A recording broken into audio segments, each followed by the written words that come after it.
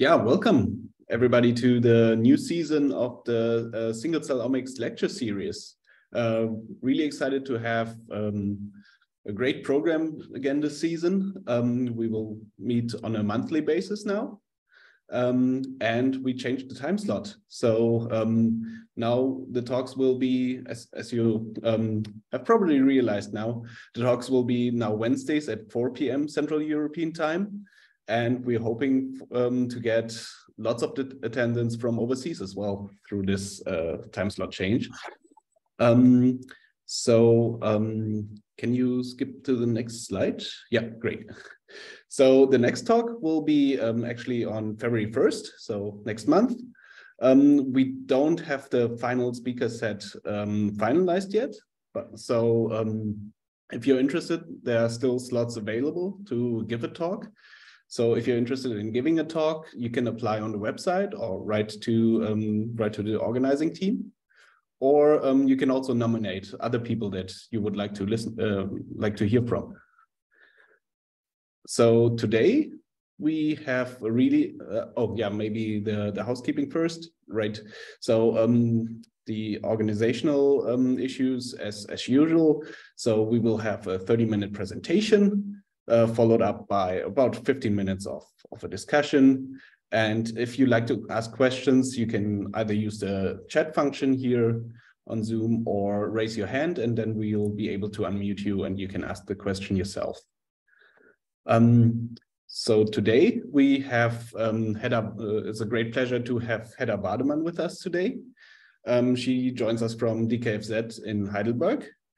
And a couple of words about her. So she did her PhD in Freiburg at the Max Planck Institute for Immunobiology in 2001, and then joined the Nussenzweig lab at Rockefeller University in New York for her postdoc and also a research assistant professor position. And then she came back to Germany in 2006 and joined the Max Planck Institute for Infection Biology in Berlin. And since 2014, she is now heading the B-cell immunology division at the DKFZ in Heidelberg. So her research is very exciting and is concerned with antibodies responses and also B-cell responses under various pathogenic and non-pathogenic conditions. And I think we will hear a lot about this today in the single cell context. And with that, I hand it over to Hedda, and looking very much forward to your talk. Thank you, Fabian, for the kind introduction. Yes, so as you said, do you see the full screen, or is there? Yes, we see your pointer and the full screen. Okay, good. So yes, my lab for a long time has been interested in understanding B-cell responses in humans mostly. We move to the mouse whenever necessary, of course, to study responses in organs. And we are very much interested in understanding how responses evolve over time at the level of the individual antigen receptor or antibody that the B cells make. So we can look at this at the broader picture at the cell population level, where we have a naive B cell repertoire or any B cell repertoire. And if a pathogen is invading the host, of course, the cells that have the appropriate receptor will get activated, ideally with the help of T cells. And so we are also interested what then happens to the individual cell, whether it clonally expands, whether it acquires somatic mutations and diversifies the antibody genes, and then which cells get selected over time during the response and become memory cells, so resting cells that are available in the future when the same pathogen is seen and can then immediately differentiate into antibody-secreting cells, or the cells that directly become antibody-secreting cells in the primary response and make antibodies that are then actually the effector molecules of humoral immune responses and protect the host from the infection.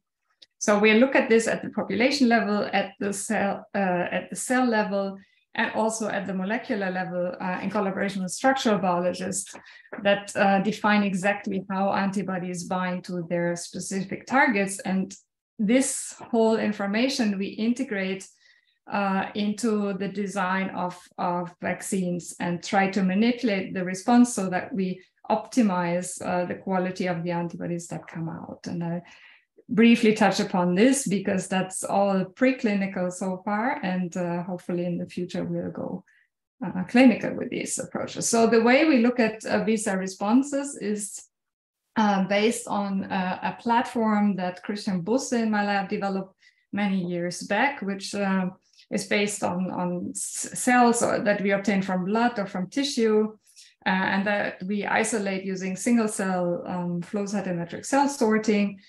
And we use the index cell sorting option, which allows us to sort different populations into the same plate.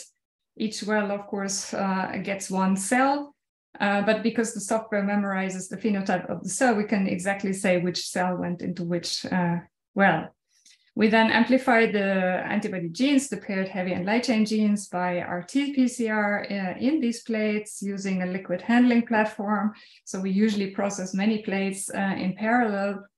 And each of the primers that we have it's a nested PCR, and the secondary PCR uses primers that have barcodes and that the primers are tagged according to columns or rows. And so the combination of these barcodes in the primer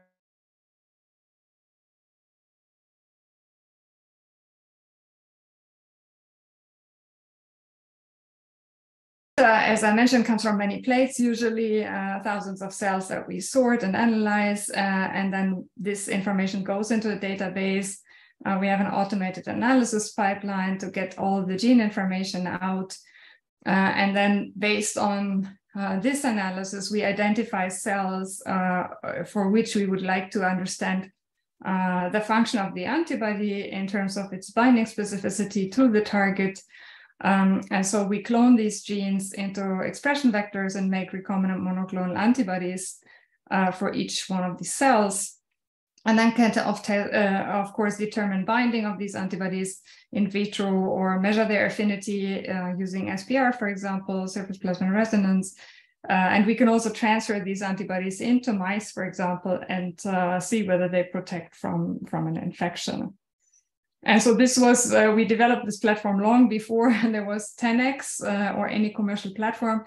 And the beauty of this system is why we are still using it is because we have directly the gene amplicon available for cloning and don't need to synthesize the genes. And so it's way cheaper than 10x and gene synthesis to obtain monoclonal antibodies.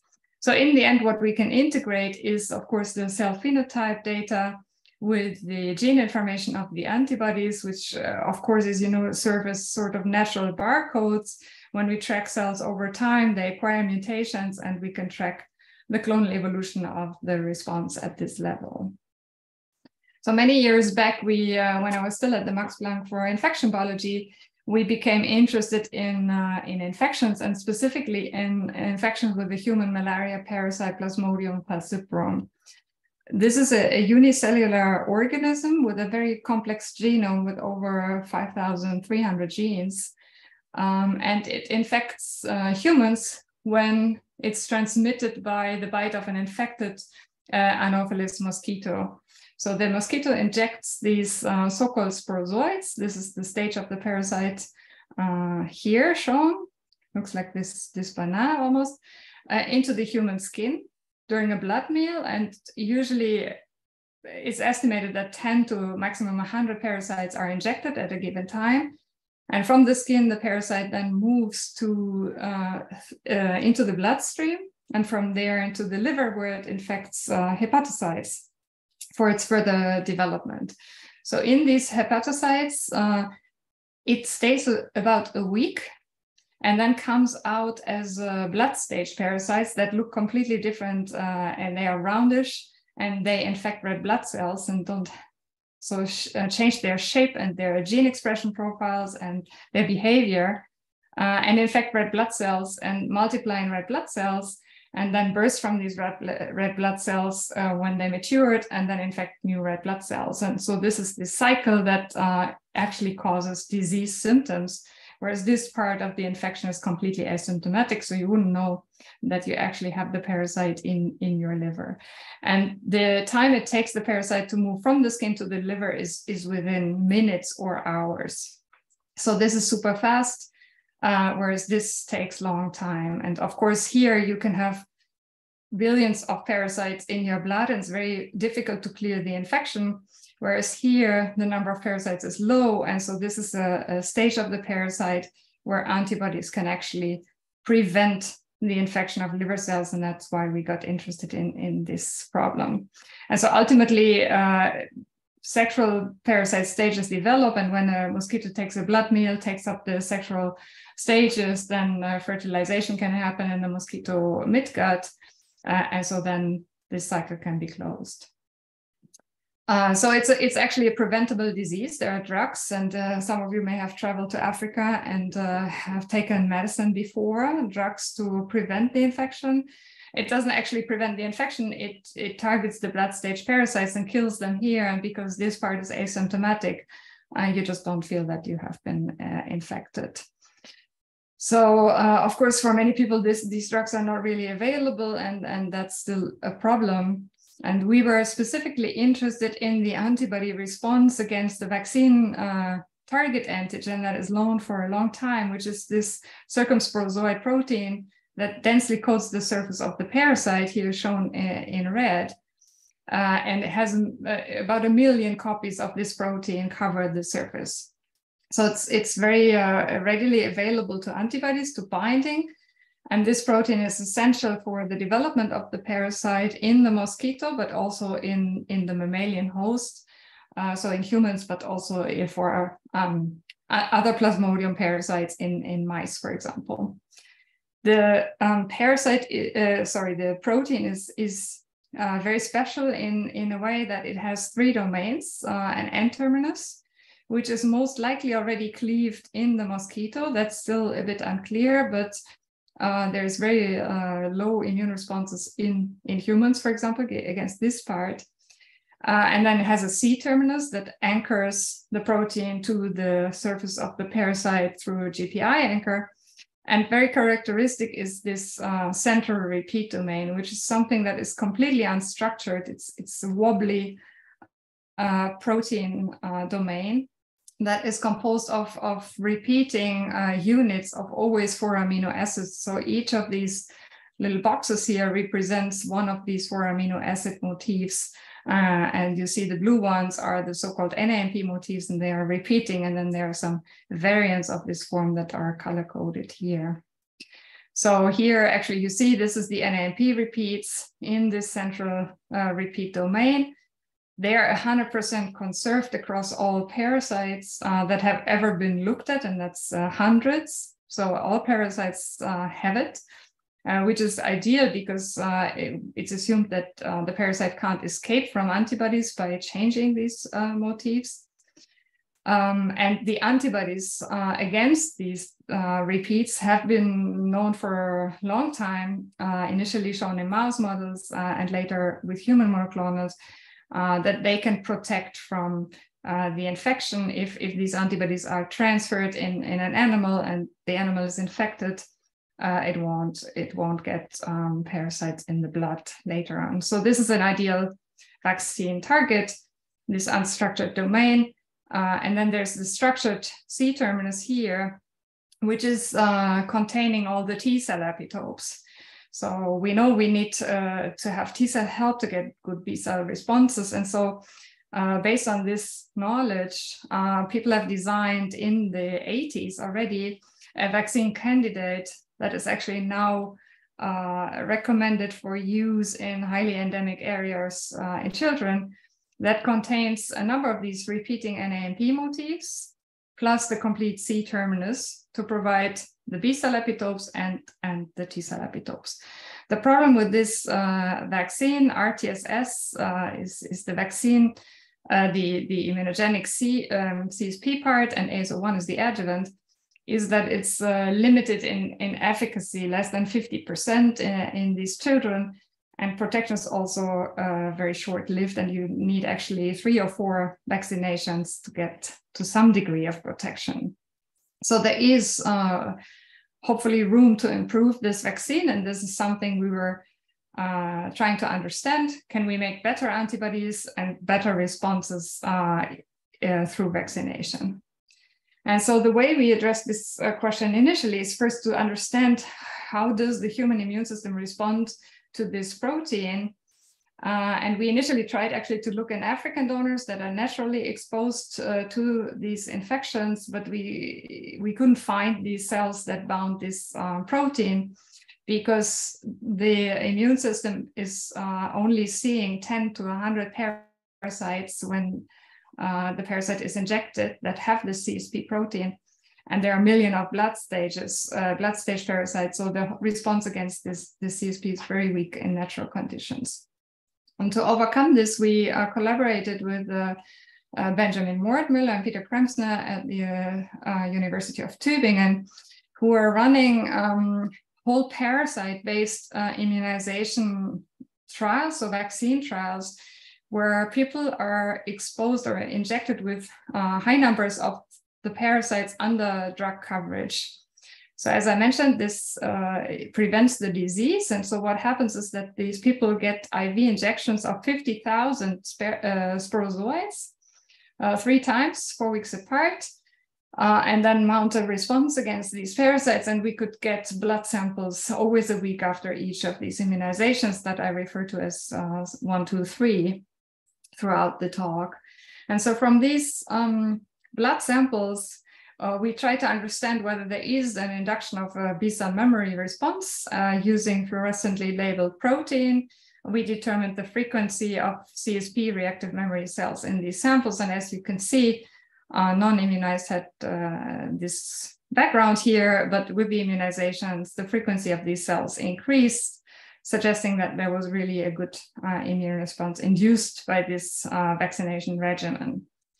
We then made monoclonals from a couple of hundred of these single cells here from the different donors and tested binding of these antibodies to these repeating NAMP motifs, because these should be the protective antibodies.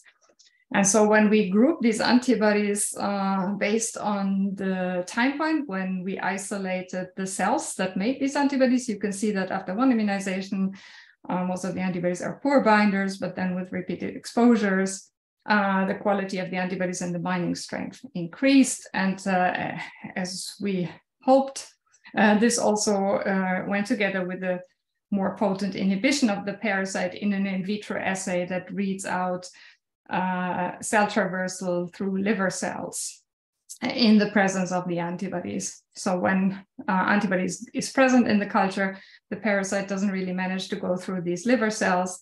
And so this is inhibition of parasites is plotted here.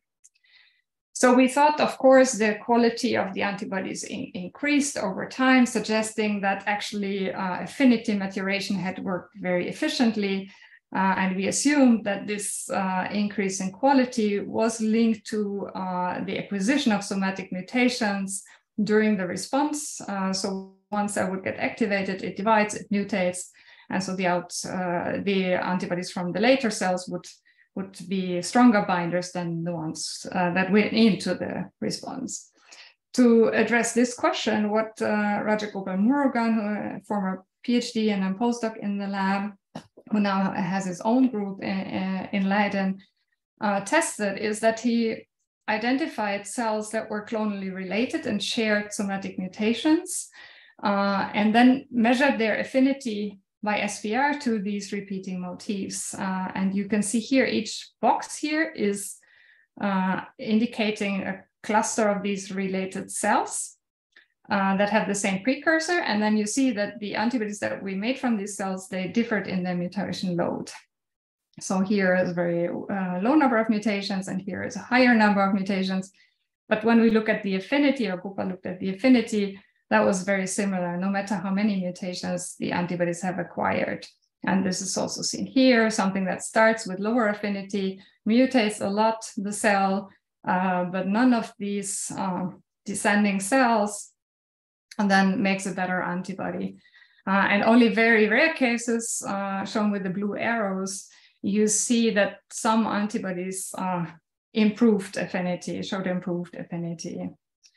So that was surprising because, as I showed you, the response over time improved so much. So how could it improve so much if the affinity maturation and selection of antibody variants did not really improve the quality of the antibodies strongly? To address that, what Gopal did is he just plotted the number of mutations versus the binding strength of the antibody here, measured just by ELISA, very simple. And separated again the antibodies that were cloned from early B cells or B cells isolated after 2 immunizations or 3 immunizations. And what he observed is that initially, actually, most of the cells that bound CSP, and this is how we isolated them from the blood samples, already carried a lot of mutations here, or they carried few, but then they were not very good binders.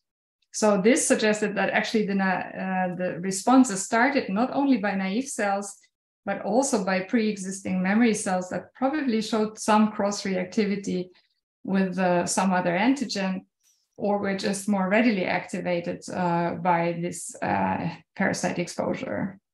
But with time, what you see here is that more naive cells got recruited into the response that were actually already good binders to start with. So these antibodies were unmutated, but they bound the parasite protein very well already. And you see that this is even higher after 3 immunizations. So a lot of these potent precursors are recruited into the response, and then you see that they are mutating here, but they start out already with good binding properties. We were interested, of course, in understanding what are these cells that are so potent binders, and we looked at their gene usage, and we observed, and this work done also then by Katharina Imkeller, former student in the lab, that many of these cells shared very similar gene usage. Here, this IGHV3-33 paired most often with the IG-kappa V1-5. And so antibodies with these combinations were strongly enriched in this group here. And the structural analysis performed by our collaborator Jean-Philippe Julien at the Hospital for Sick Children in Toronto then showed that this 3-33 gene has a characteristic tryptophan at this position 52 in the CDR2 region of the heavy chain that holds the antigen, the NAMP repeat here in this position very nicely. And so this explained the selection of this specific gene that comes actually from a much larger family with very similar genes, but they do not express this tryptophan 52 here in this position, and instead have serine or threonine, and that doesn't allow binding, as we showed in one of these publications. So this explained the strong enrichment of these potent precursors in the response over time, and also explained how the response could mature over time just through the recruitment of these cells compared to the mutation. This gene segment here, or this combination, was also very much enriched in the potent parasite inhibitors, and that again was expected because they bind to these NAMP repeats very strongly. As I mentioned, we also observed signs of mutations in these antibodies that were already good to start with, good binders to start with. And so we looked at the somatic mutation patterns of these antibodies, and this is just an alignment of 63 of these antibodies from 4 out of 8 individuals that we looked at that have this gene combination here, and also characteristic short kappa CDR3 region, which was also associated with good parasite protein binding. And so you see there were mutations that were selected at these positions that are highlighted here.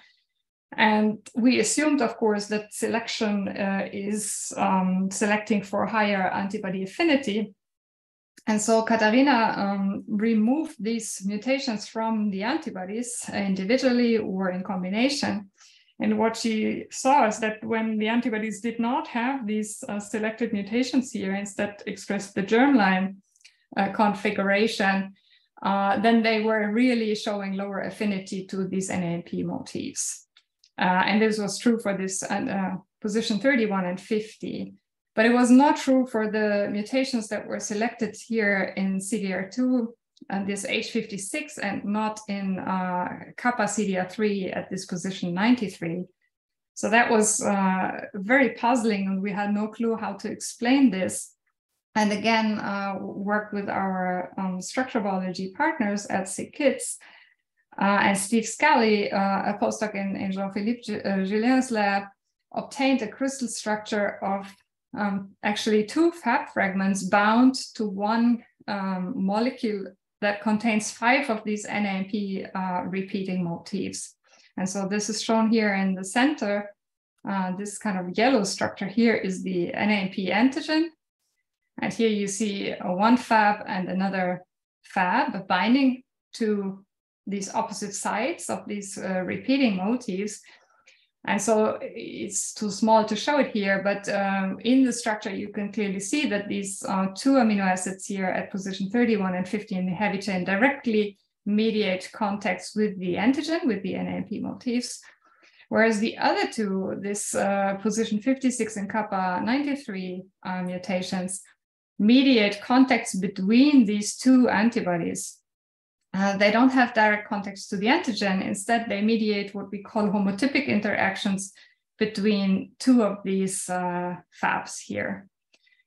So this indirectly actually improved the affinity of the antibody, or avidity of the antibody, we should maybe say, to the NAMP antigen, because when these mutations were reverted to germline, you see there was a loss in binding strength here.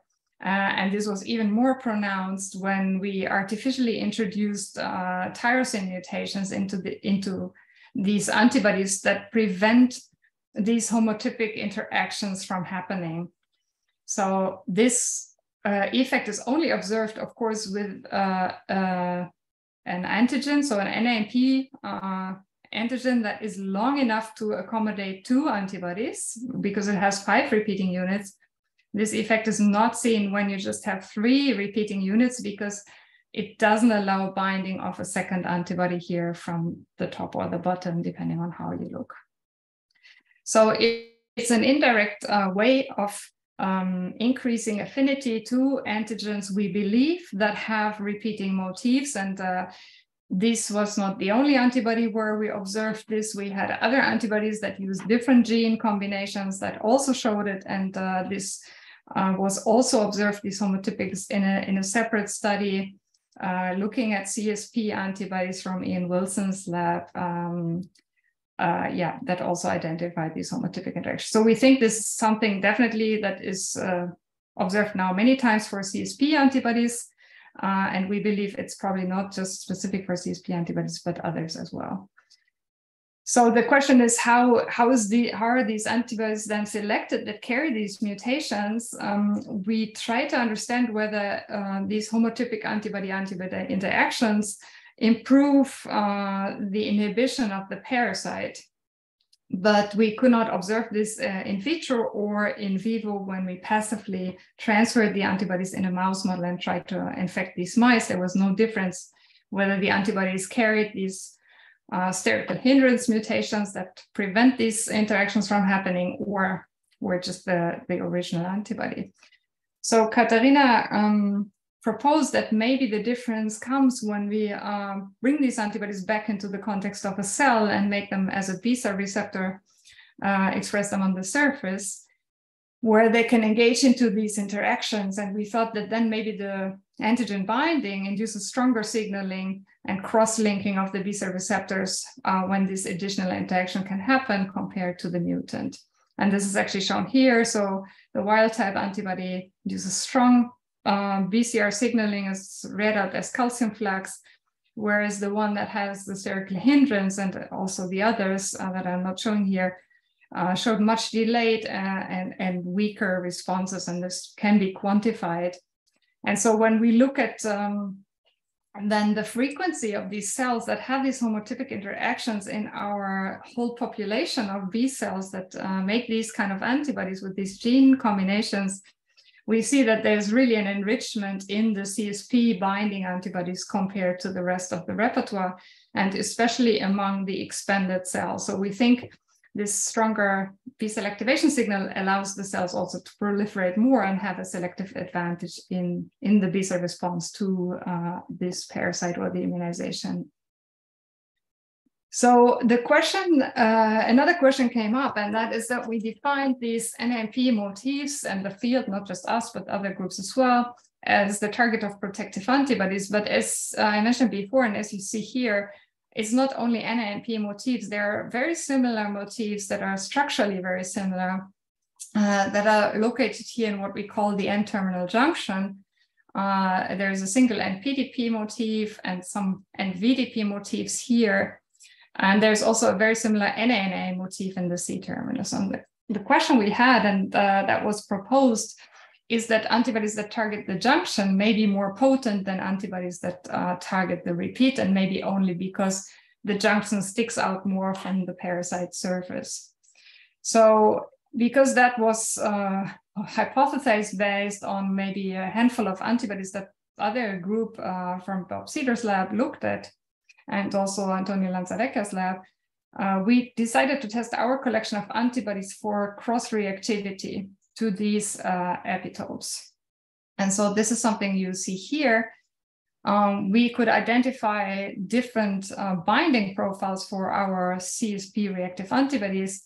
Some were very specific for these repeating NAMP motifs that you can see here, but many were actually cross-reacting with either also NVDP or even NPDP, or even all of these motifs as shown here.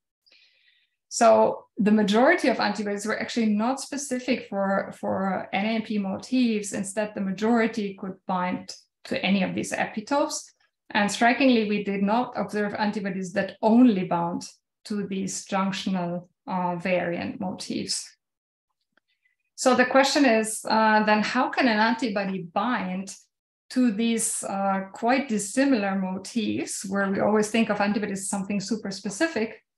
And so we looked at one antibody specifically that showed very good affinity to all the different peptides in these regions that we looked at. And they are listed here.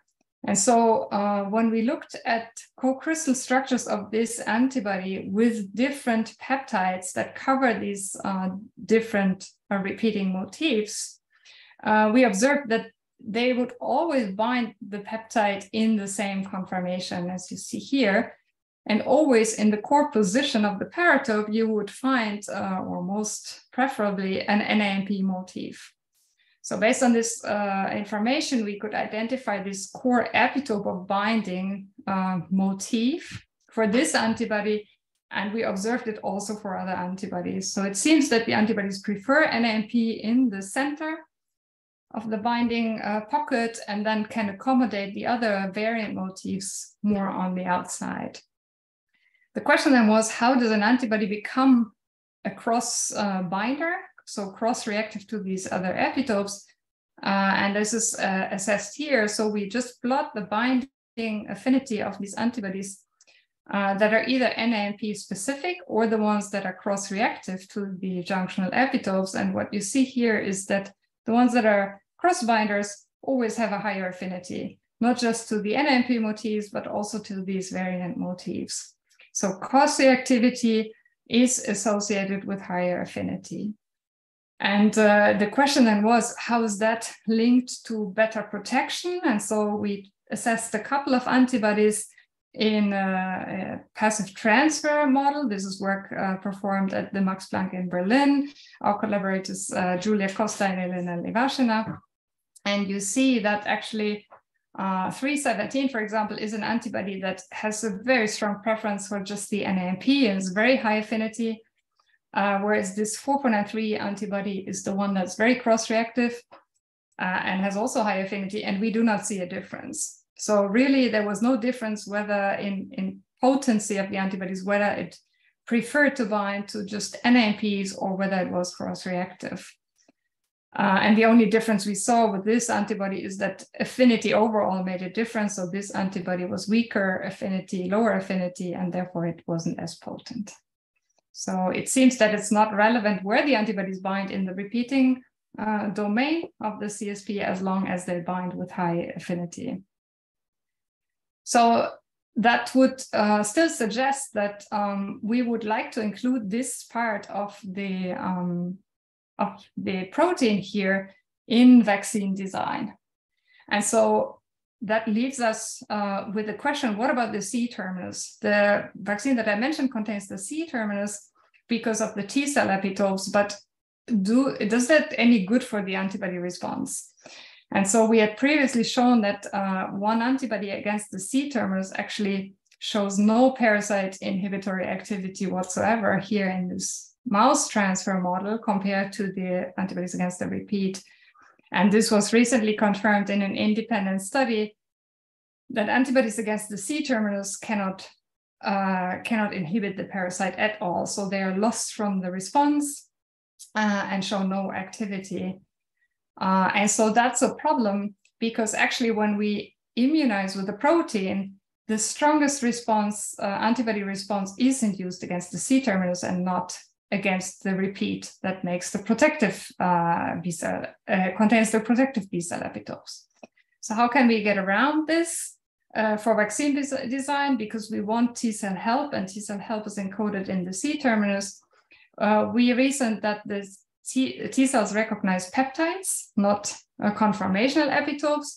And so maybe we just need to identify short peptides in the C-terminus that are good activators of T cell help and would not induce antibody responses. And that's work by Ilka Wahl in the lab. She worked on this for quite some time.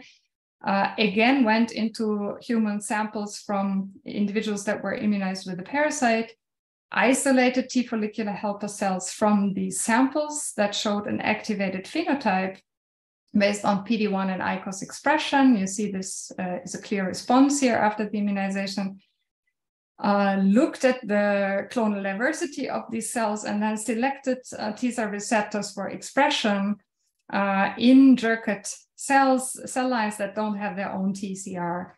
And then she made these cell lines and stimulated them with B cells from the same individuals that she pulsed with peptides from CSP, from the protein.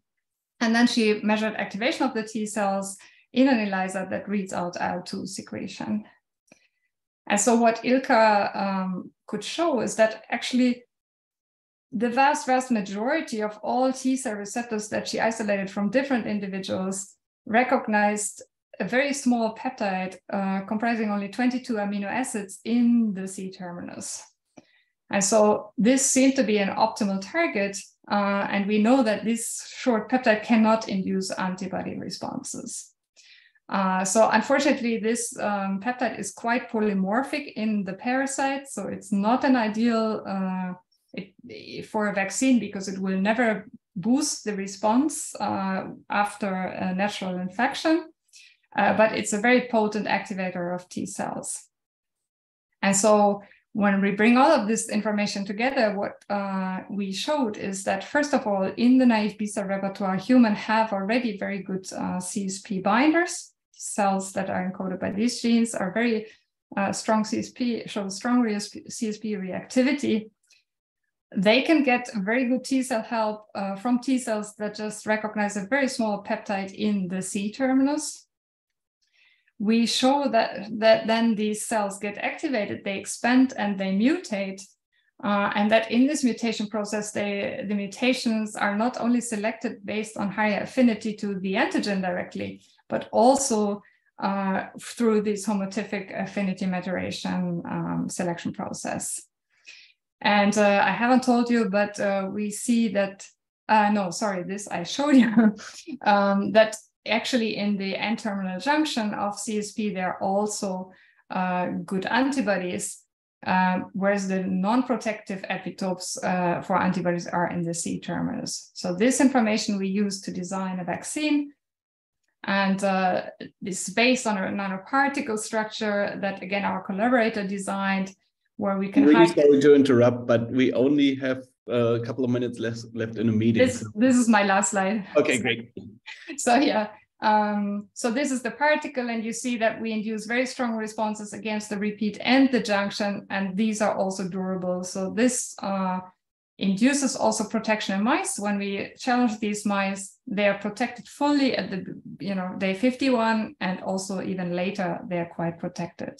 So this will hopefully move forward into the clinics at some point. And this is just to acknowledge the people, everyone who worked on this is highlighted here in black, the collaborators I mentioned, former lab members, and funding by the Bill and Melinda Gates Foundation. I'm sorry for being late. I see that, yes, sorry. No worries. It was a fascinating talk. So thank you so much. Are there any questions from the audience? So as a reminder, you can raise your hand and we can unmute you, or you can type your question in the chat. So while we wait, why don't I ask the first question? So you mentioned that the mutations arise in and improve the affinity of the binding affinity, essentially. So what was the variability in the cohort that you had among the individuals of the mutations that you found, and also did the mutations occur that really conveyed the higher affinity levels occur at similar time points? So as I showed, initially the response is driven by cells that carry already a very high number of mutations, like 20 or 30 that came from previous infections. And then you can see that over the 3 immunizations, the newly recruited cells can accumulate at maximum, I would say, 10 mutations in the 2 months time frame, right, with 3 immunizations. So that's usually what you see. And then it depends where the antibody mutates, how high it can go in the affinity. It's mostly driven by the original affinity.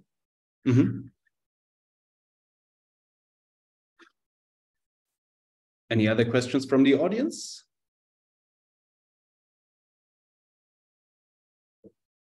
I don't see any. Since we are already at the time point, I would say we close it. And thanks again for this fascinating talk. And we see each other again on March 1st for the next iteration of this lecture. Thanks, everyone. Bye.